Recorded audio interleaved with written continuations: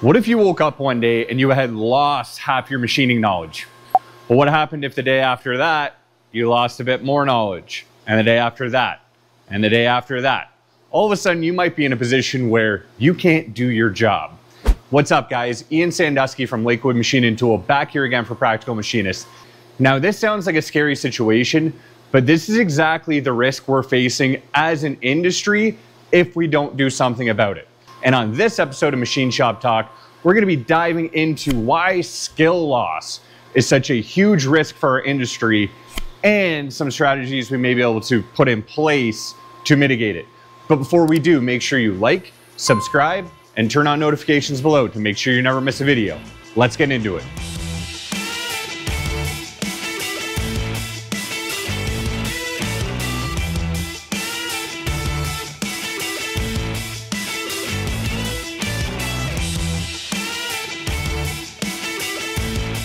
Okay guys, so today we're going to be talking about something that may be familiar to a lot of you, but I think it's worth talking about, even if you're thinking about this yourself, because it's something that is affecting us as an industry, and it is a real threat.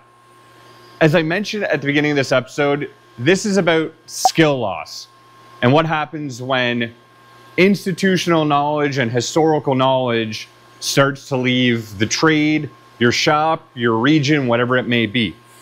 So I'd like to take my shop, Lakewood Machine and Tool, as an example of this, because I think it's a pretty good template for what can happen if you're not careful. Back in the day, as I mentioned probably a million times before, Lakewood Machine and Tool used to be a tool and die shop. We built stamping tooling for predominantly the office furniture industry. So we would do a lot of stuff for like the stamped steel sides or fronts of filing cabinets, or, you know, a bracket that would go in the bottom of a desk. We did a lot of this stuff, and there were a lot of these companies around. We had a lot of very, very skilled machinists here, and with nothing but, you know, machinists and tool makers, and with nothing but, you know, manual mills, manual grinders, you know, radial arm drill press, manual tooling, they were able to produce highly accurate, very precision, tight tolerance stamping dies that would stamp out hundreds of thousands of parts for our customers at their facilities. Now, as I'm sure a lot of you know who have been in the trade for a little while, a few things happened over the years. You know, if that was back in '88 when we started. First, this little thing called the internet and computers and email came into existence. So all of a sudden, you know, people don't buy a million filing cabinets for their big office buildings anymore. So that part of the industry went down. The open office plan came, so there weren't, you know, cubicles and stuff anymore. We did a lot of stuff for those, so that went away. You also add on top of that, that at this point, you know, once you hit 95, 96, moving into 2000, it became cheaper for our customers to spend $50,000 on a die from China, then spend another $50,000 here fixing that die to actually make it work, than it would be for them to buy a die from us. This is also when CNC came around. So all of a sudden there was a big pivot in the industry. I mean, CNC's been around for longer than that, but that's when it really started getting widely adopted. So you had these things kind of really twisting where our place was in the industry. So at this point, we did start to pivot towards CNC. You know, a few of our office furniture customers, they needed the drawer pulls for their desks milled. So we bought a couple CNC mills. We were one of the first ones around to do it. So we were milling those, you know, 4 at a time. It was working well. And then we started to take on more and more CNC work. But that die work really started to go away. So instead of doing building dies all the time, and that being our main bread and butter, we would repair dies, but we were doing CNC machining. So we'd do replacement punches, we'd do replacement die sections. We had a big die maintenance program. Then that started to go down as well, because these people start to move towards CNC punch presses and forming. So you don't need a giant stamping tool for all this stuff anymore.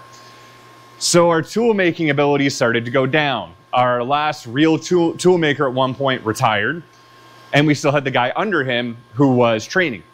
And he didn't know as much as the 40-year tool maker, but he was okay. So he could do die maintenance. So we kept maintaining the dies we had. That was fine. Then he moved away, and that was fine because, well, we didn't really have die work anymore. So while we could still do, you know, replacement punches, I mean, I'm capable of doing replacement punches and stuff, we lost the ability to not only service dies, but build dies. So this is something that was a skill set that our shop was essentially based on. You know, when we started, we were based on doing tool and die. And over the years, we completely lost the ability to do that. You know, now we do have a tool maker here again who's very skilled, so we could do it. But for a good chunk of 10 years there, if a customer had come to us and said, hey, we want to build a, 8-hit die, can you do it? We would have to say, no, we don't have that institutional knowledge here anymore. Those people all left. You know, there's certain skills I want to point out that when we're talking about this, arguably may not be worth keeping. That sounds bad, and that's not really what I mean, but it's important that somebody in the world knows how to run a shaper. At the end of the day, do I think every shop out there knows how to run a shaper? Probably not. It's not an effective tool. There are new tools that replace it. You need to be up on modern technology. But there are certain skills that you need to make sure you're keeping at your shop. Now let's take a big step back and look at this from the industry. Where else do you see this happening? I mean, personally, I see it in a lot of the manual Mr. Fix-It type shops. Here in Newmarket, we used to have a ton of little one-man shows, two-man shows, three-man shows, where all they did was repair work. So, they'd be the guy that if a factory had a part that was down and they needed it fixed that day, they'd slap it on a manual and get it fixed. Those people are retiring. I know 3 of them around here, including one of my neighbors, who have shut down in the last 3 years. Or look at my own shop again. We used to run Mastercam, old Mastercam back in the day before we got onto the new stuff. When we were old Mastercam, at one point we had 5 guys here total working, and all 5 of them knew how to program very well. Now we're 10 people, and there's still only 5 people here that know how to program really, really well. This is a little different because, obviously I've talked about this before. There isn't that pool of skilled people anymore to pull from. There's not people just waiting for a job who have 10 years of experience. So the reason why we only have half of our guys fully trained up to program is because we're training new people. We're bringing people from the outside into the trade, training them up. But you have to be careful. What if, a couple of the people move away? Now we have 2 people who know how to program really well and 8 who don't. And what if that went to 1? What if that went to 0? Probably not going to happen, but you need to make sure this knowledge is getting transferred as quickly and as effectively as possible. I'm not just talking about apprenticeship. I'm not just talking about training. I'm talking about transferring the historical institutional knowledge from that 40-year-old toolmaker to the next generation. If you trained under somebody who has 40 years of experience, they have 40 years of tips and tricks, things they've learned, best practices that you're just not going to get from somebody if you're training under who has only been in the trade for 10 years. That 10-year machinist may be great, but they don't have that dearth of knowledge that some of the more experienced people in the trade have. And as we're seeing, kind of the last of this generation of long-term tool makers, the big, cohort of them retire, it's a big risk.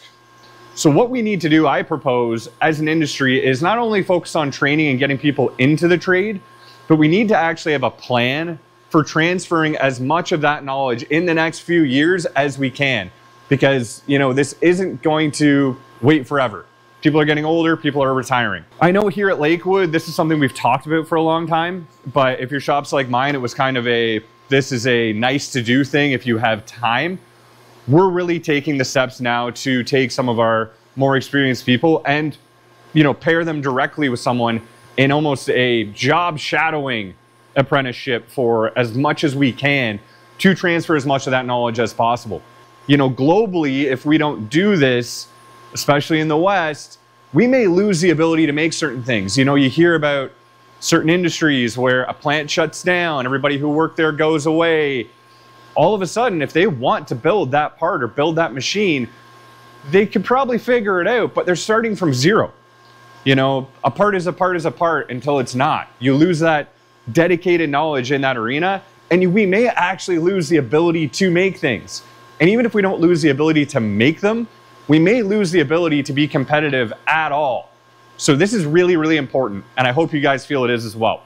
I don't know specifically how we transfer this knowledge, and this is where I'd like the help from you guys. I'd like to know in the comments below, What's the best way to transfer this knowledge? What should we be talking about as an industry? Is it, adopting the European style of apprenticeship where people come and they are an institutional, I like that word, this video, I guess, institutional. But they're an institutional person at your company. You have a cohort of 10 of them at a big shop and they work there for 4 years as an apprentice, then they're guaranteed a job. That's, the German style. Do we, try to catalog as much of this information as possible on video? Is that effective?